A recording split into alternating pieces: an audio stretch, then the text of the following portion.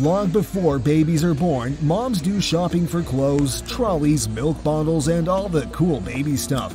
We are born into nirvana with mom, dad, grandpa, grandma, and everybody waiting for our arrival. Sadly for this newborn iguana just a few seconds old, there's no family waiting for him except hundreds of starved snakes looking for dinner.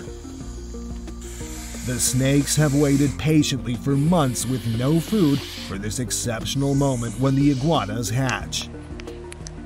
This is equivalent to a human baby abandoned in the jungle with hundreds of starving lions and hyenas.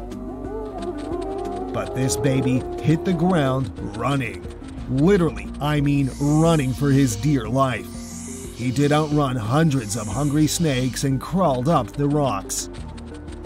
You don't want to find yourself in Snake Island, let alone hatch here with no one to protect you.